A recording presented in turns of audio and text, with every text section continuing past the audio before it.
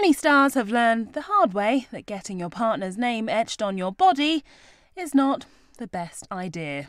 Amy Winehouse's Blake's tattoo on her heart now seems a tad out of place since their divorce. And who could forget these two?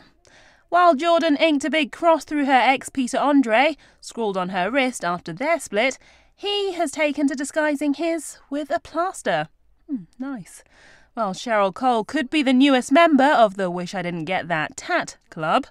In 2007, she unveiled her Mrs. C design on the back of her neck to proudly declare her status as Ashley Cole's other half. But 3.5 years down the line, she's announced their separation.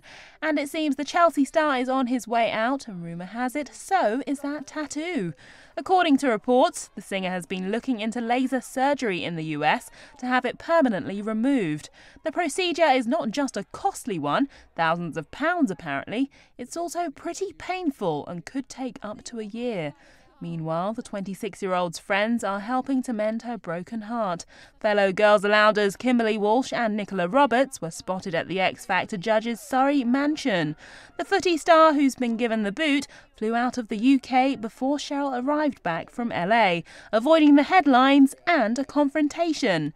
And while Shezza's barely back on the market, she can rest assured she'll now have no shortage of offers.